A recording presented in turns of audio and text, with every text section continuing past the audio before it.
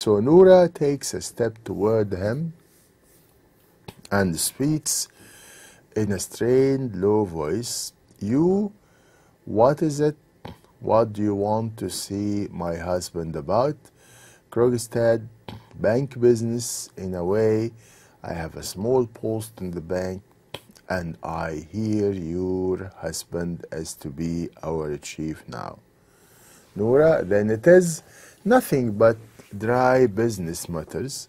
Mrs. Helmer's absolutely nothing else. So now Krogstad knows that Helmer is the manager of the bank in which he is working. As he said that I have a small post in the bank, so he has a small position in the bank, and he comes to speak to the chief or the manager now of the bank, who is Mr.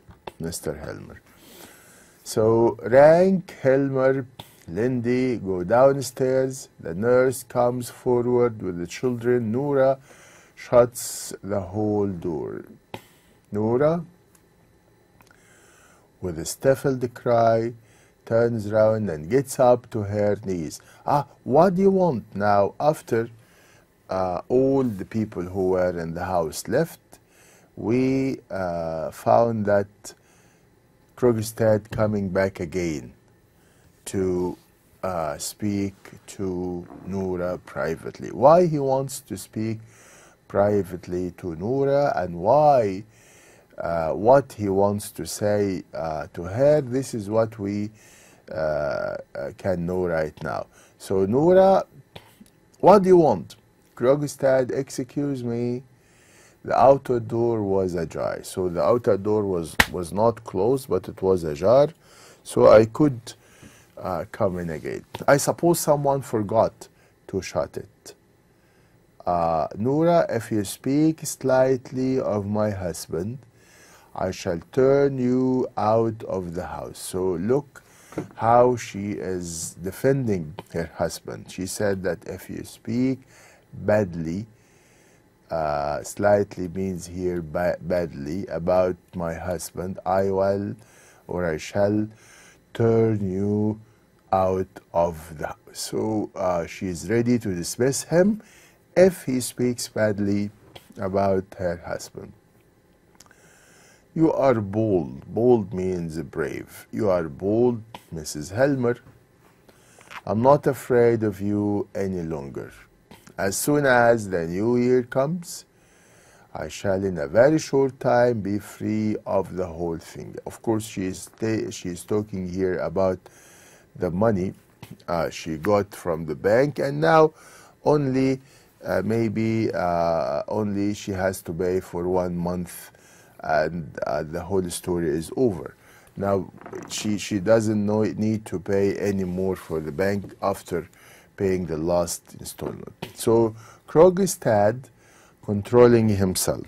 Now listen to me. It seems that he has something very important to tell her. Listen to me, Mrs. Helmer.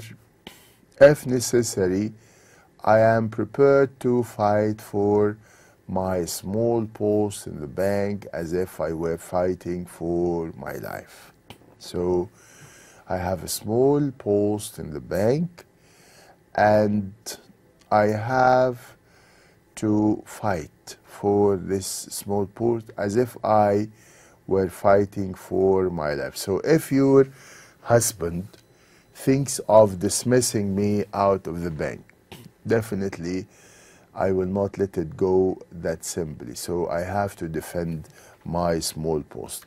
Now, Krogstad, then it is because you haven't the will, but I have the means to compel you. So if you do not help me to keep my post in the bank, so I have the means, I have the methods to force you to do this. Noura, you do not mean that you will tell my husband that I owe you money.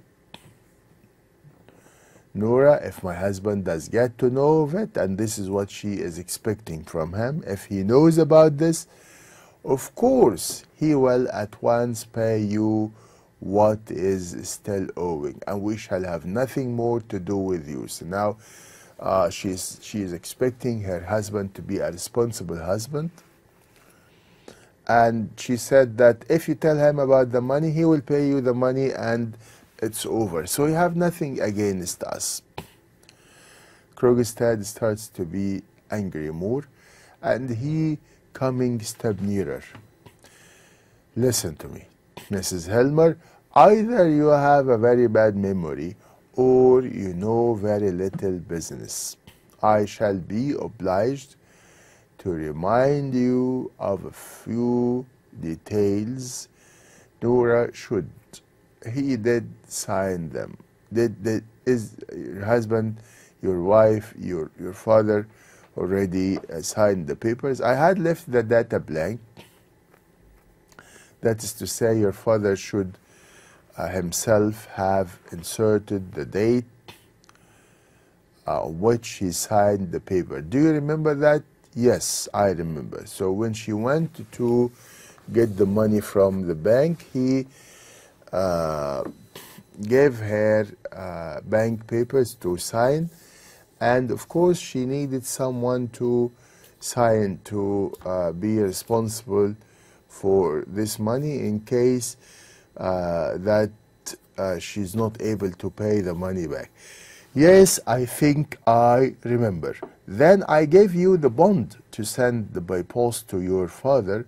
Is that not so? Yes. Krogstad, and you naturally did so at once, because 5 or 6 days afterwards you brought me the bond with your father's signature. And then I gave you the money. Well, haven't I been paying off regularly? Fairly so. Yes.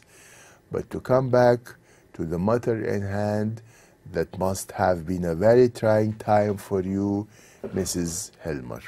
It was indeed. Your father was very ill, wasn't he?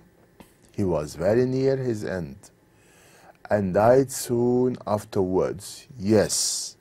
Okay. Now, tell me, Mrs. Helmer, can you by any chance remember what day your father died?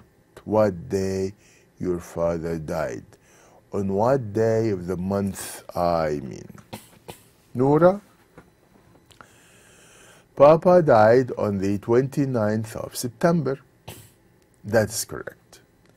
I have ascertained it for myself, and as that it is so, there is discrepancy.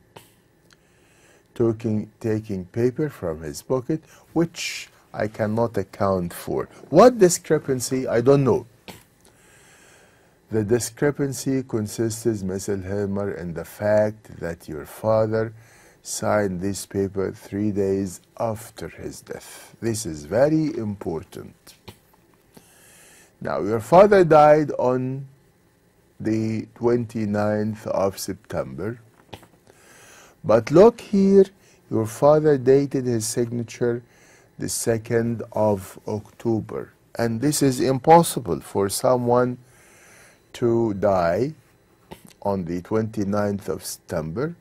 And then October comes after September, as you know. So after 3 days, coming back to life to sign some papers. So this is a clear evidence, a clear-cut evidence that it was not her father who signed these papers. After a short pause, throws her head up and looks defiantly at him. No, it was not. It was I that wrote Papa's name. Krogstad, are you aware that is a dangerous confession? In what way? You shall have your money soon. But let me tell you this. If I lose my position a second time, if your husband dismisses me out of the bank, if I lose my position a second time, you shall lose yours with me. He bows, goes out through the hall, So he spoke to her in a very threatening tone, telling her that she has to act to persuade her husband not to dismiss him. And Noura appears buried. Nonsense. Trying to frighten me like that. I'm not silly, as he thinks. Begins to busy herself putting the children's things in order. And yet, no, it is impossible. I did it for love's sake. So what she did was only for herself. Helmer, think how guilty man like him. Now Noura tried to persuade her husband to keep him in the bank, and of course, as we said, that he has his many reasons not to accept him in the bank anymore, and he is telling us here about the reasons why he wants to dismiss him. And Noura keeps trying to persuade him to keep Krogstad in the bank because she does not want any problem. Now, Noura is alone, and the nurse coming, asking her that the little ones, her children, are begging so hard to be allowed to come in to Mama. They wanted to see their Mama, their mother, Noura, and she said, no, no, no, don't let them come in to me. You stay with them, Annie. Very well, ma'am. Shuts the door, pale with the corner, deprave my children, poison my home, a short pause. Then she tosses her head. It's not true. It cannot possibly be true. I cannot do this to my children. I cannot do even this to my husband. What I did, when she got the money, she only intended to save the life of her husband and not to cause any harm to her family. Okay, and this is the end of Act 1, and also this is the end of this lecture. Inshallah, we will meet soon to see what's going to happen in Act 2 and in Act 3. With this, we come to the end of this lecture. Thank you very much for being with me, and inshallah, see you soon in the coming lectures. Thank you very much. Assalamu alaikum wa rahmatullahi wa barakatuh.